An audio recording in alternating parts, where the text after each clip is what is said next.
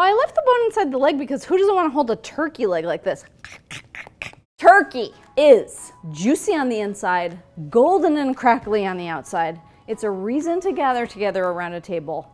It's elementary.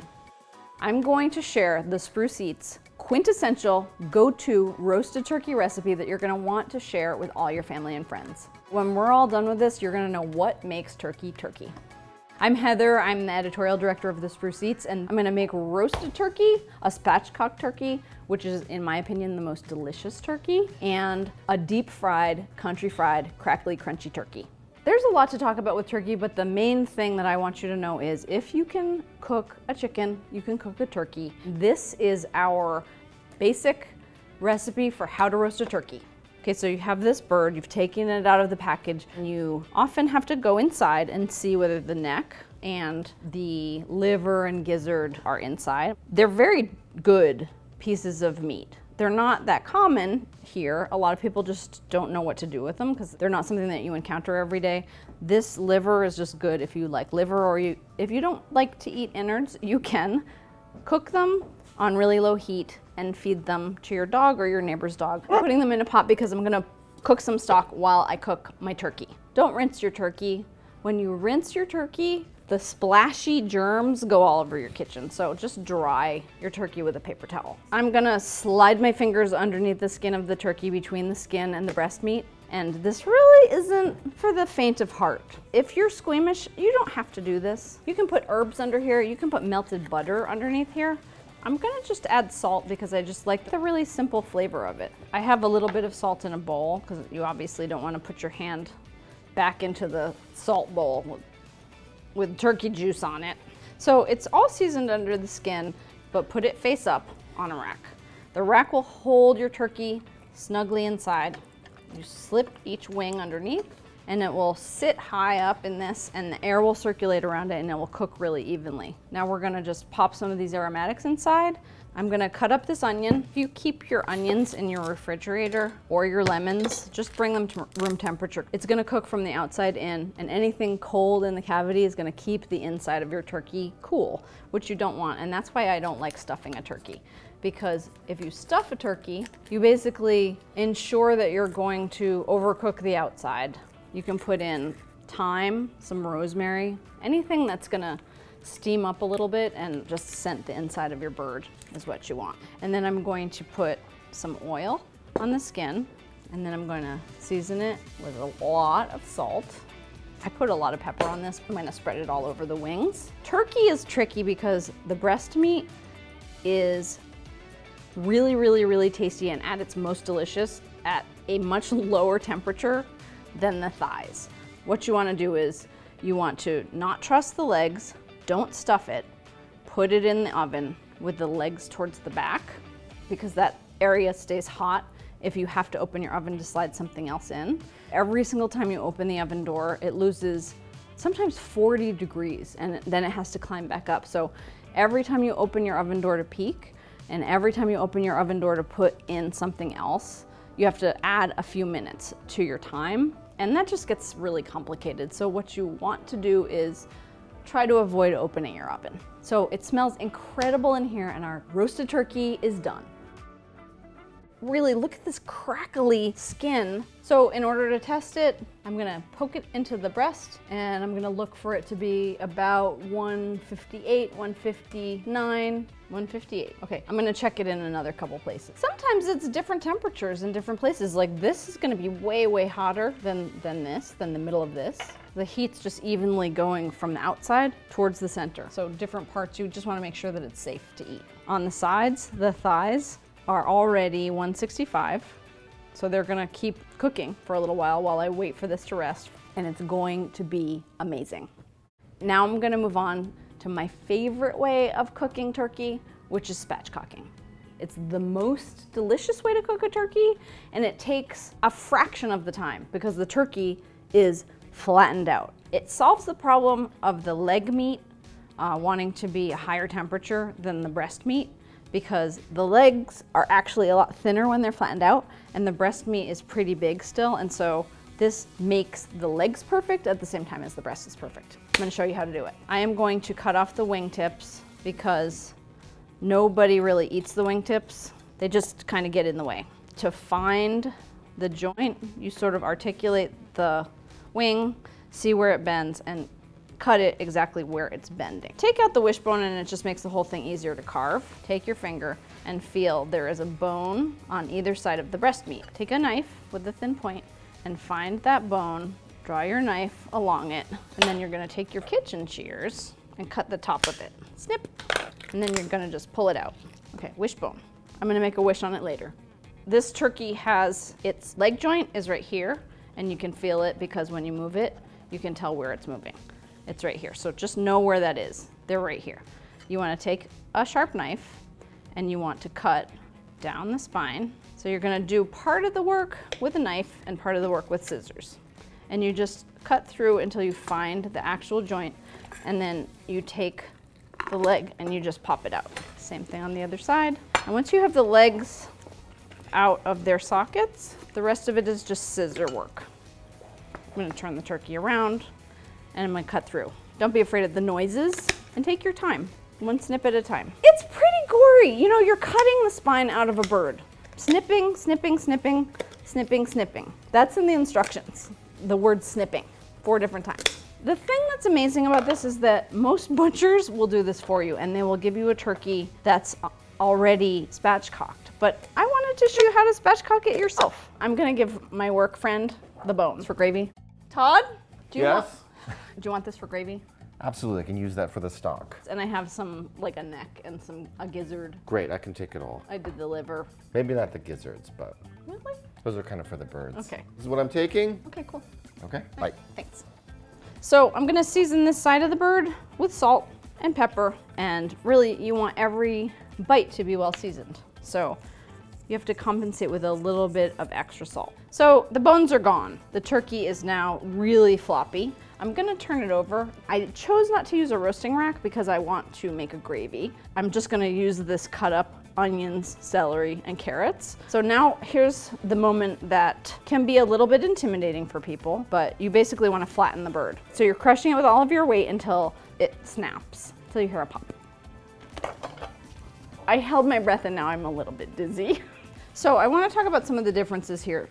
Obviously this is breast up, just like the standard turkey. The legs are obviously not in their normal position and the wings are spread out. They're not tucked in because you want this to cook quickly. That's the whole entire benefit of the spatchcock turkey, is you don't have to cook the turkey all day long.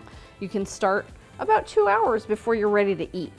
This is my herby butter. You can brush it on if you have a pastry brush, and then I'm gonna season it up with a little bit of salt, now a little bit of pepper. You want every bite of this turkey to be the most delicious bite. Okay, now it's time to check on the spatchcock turkey. It should be done. Look at this. I just know, because I've made this enough, I know how delicious this is going to be. Let's check the temperature. This is good. This is 159.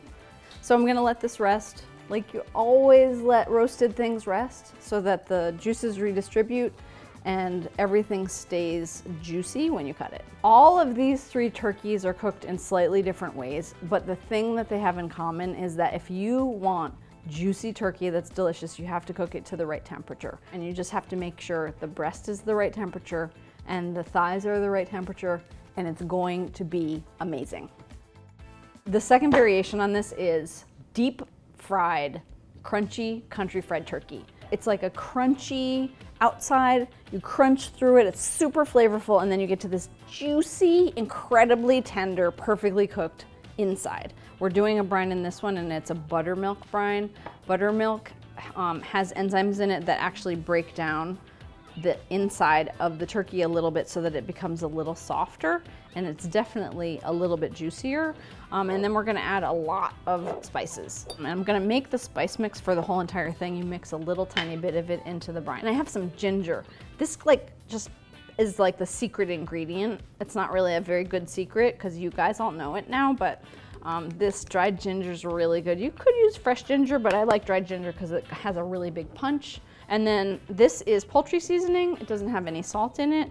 And it just has like a mix of sage and some other powdered spices. I'm gonna use some of this for the breading. And I'm gonna use a little bit of it in the brine, and some of the flavors will sink deep inside of my turkey pieces. I'm gonna add some eggs to the brine. Buttermilk is amazing because it's creamy and it's sour. I'm gonna add 2 tablespoons of salt. Okay, and then I'm gonna take my turkey pieces, which I've removed the skin. Skin on chicken is good.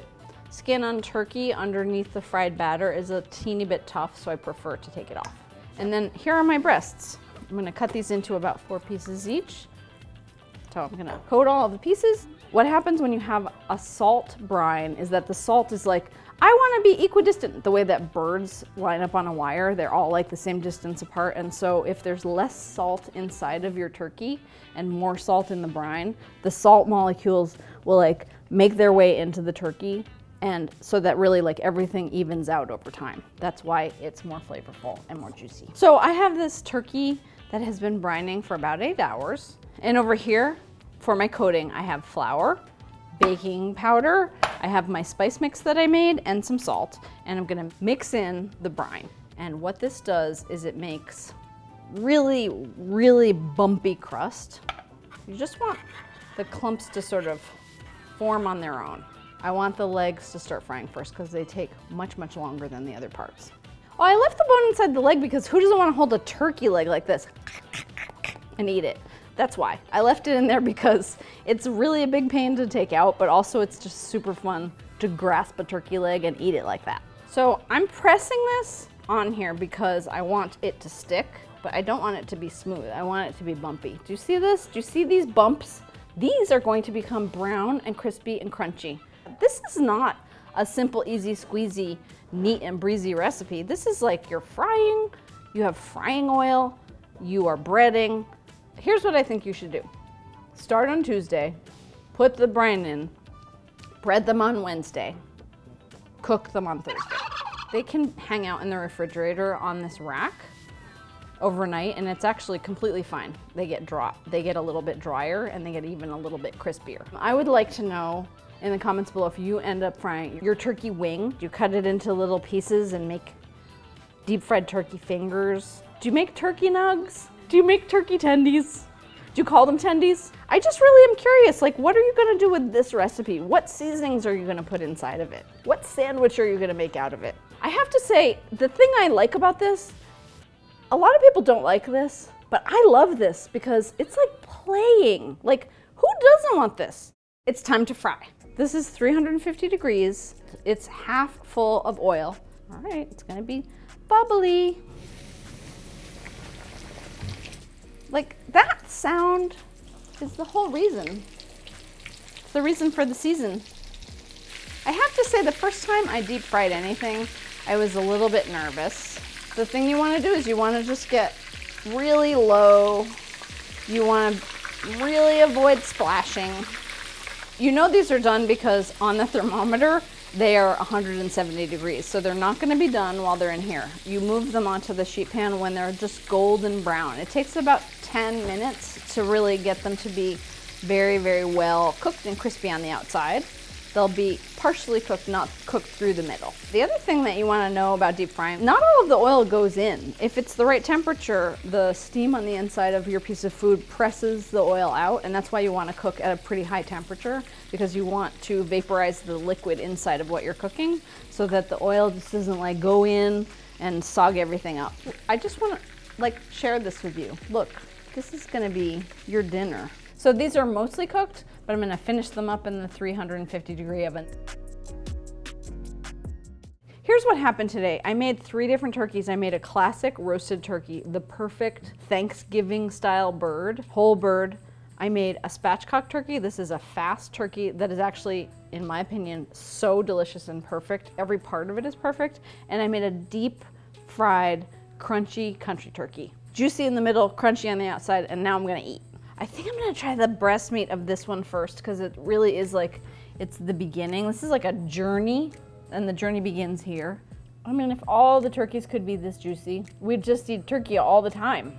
It is so delicious. It was very, very simple to follow the instructions. You season it, you roast it, you take it out at the right temperature, let it rest, carve it. It is so juicy. Everybody at your table is going to love it.